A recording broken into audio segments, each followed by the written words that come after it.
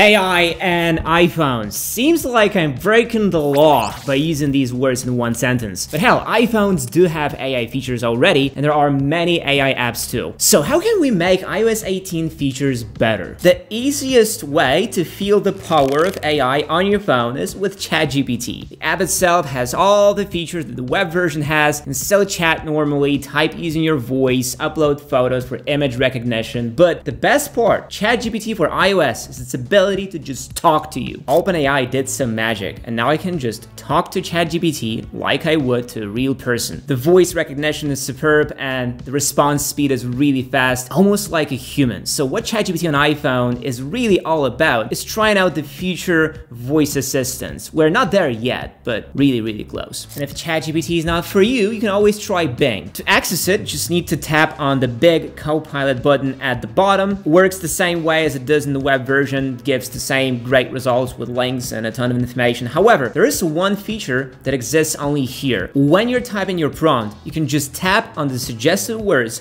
and the prompt will fill itself. Of course, can also recognize things in photos. I will use this photo of a pin, and it managed to read all the text on the pin and even suggested that it is a souvenir from a mountain in Spain, and it totally is. I find Bing to be more accurate in terms of recognizing images and a bit friendlier in the way it communicates. Also, there is an option to do voice input, but the speech recognition is really not that great. What's even more strange is the way it narrates the text. In my case, it had a very strange and unusual accent and didn't sound like a human at all. It consists of 5 groups of islands. The Society Islands, the Tuamotu Archipelago. And what's even more strange is that if you ask it to say the response out loud, the accent mysteriously disappears. Yes, I can speak other languages besides the one we are using right now. Bing might not be the best AI app, but it is definitely one of the funniest and strangest ones. And some apps actually interact with your phone, or at least integrate into it. Like this AI keyboard from Microsoft. This keyboard can help you with writing messages, fix mistakes, and rewrite stuff for you, and complete your messages for you, write emails, and do all sorts of things. It also has a chat bot built in. It's kind of like ChatGPT at your fingertips. Google's photo app also has a couple powerful AI features that you will definitely like. I can take this photo,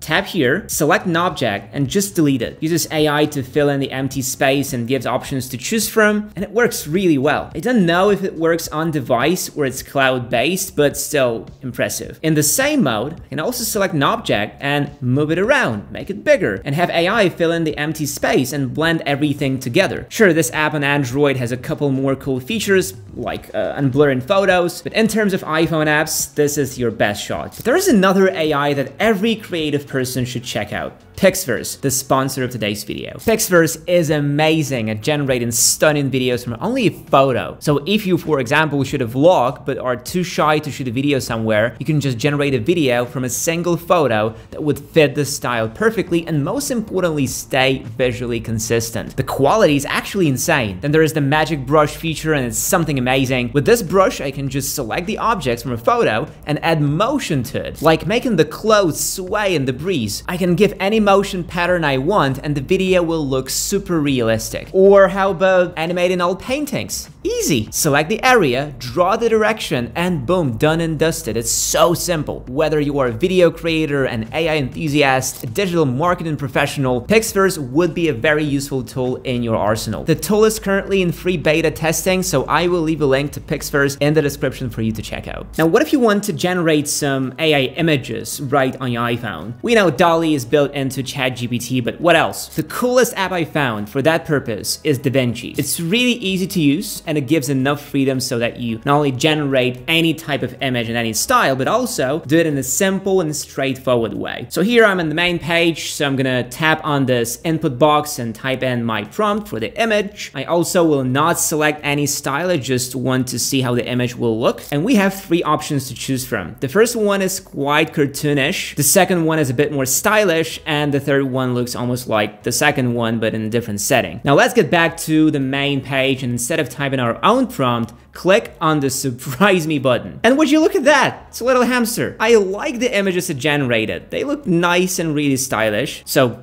Good job. The app also can create avatars, but it's going to require 10 to 20 selfies to do that. There definitely will be a paywall there. Luckily, illusion diffusion feature is free and allows you to basically take any photo and turn it into something else, like all those images where, you know, mountains and trees from a face. So I'm gonna upload a photo and select no style. The prompt will be landscape, and it can also turn regular photos into anime, not a big deal. Overall, I'd say that it's quite good at generating images, and it does it with a surprising consistency. But the next app is surely the coolest of the bunch. It's called Luma AI, and it's a dream come true for all people interested in 3D graphics and modeling. Imagine having this superpower where you can turn anything you see into a 3D model, and all you need is the phone in your pocket. Sounds cool, right? Well, that's exactly what Luma AI is all about. It's making the whole 3D thing way more approachable and fun for everyone, not just the pros. Just grab your phone, launch Luma AI, and walk around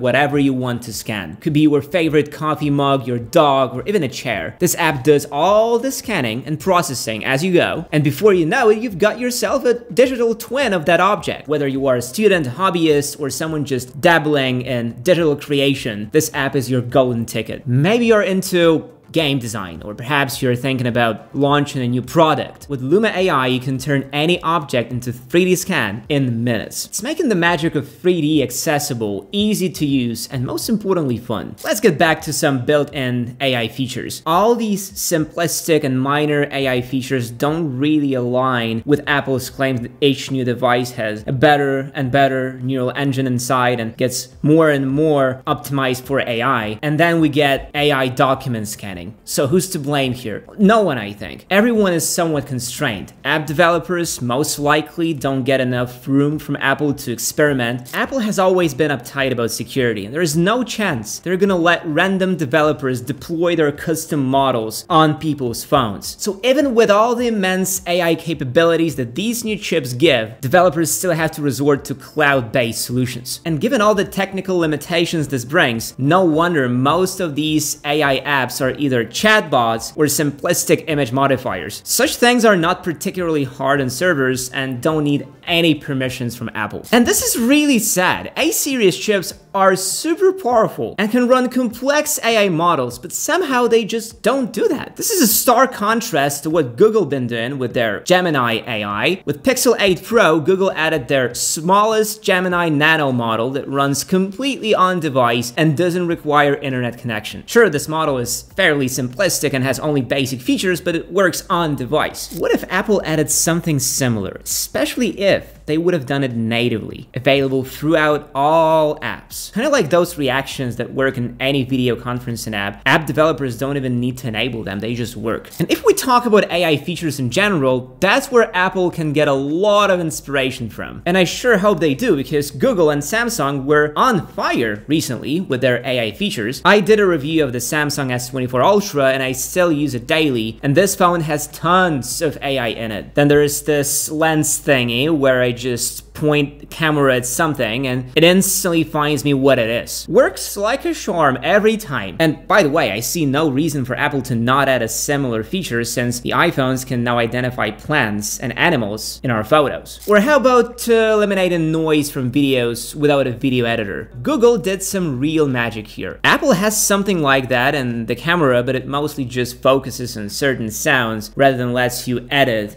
the audio in post. Sure, you might say that some of the AI features in some phones are half-baked, like AI wallpapers in Samsung, for example, and I think it's clear that Apple doesn't like to add unfinished features to their devices. So let's just wait and see what new exclusive AI features the iPhone 16 will bring. And if you're planning on buying a new iPhone soon, be sure to check out our video about iPhone buying mistakes. Thanks for watching, and see you there.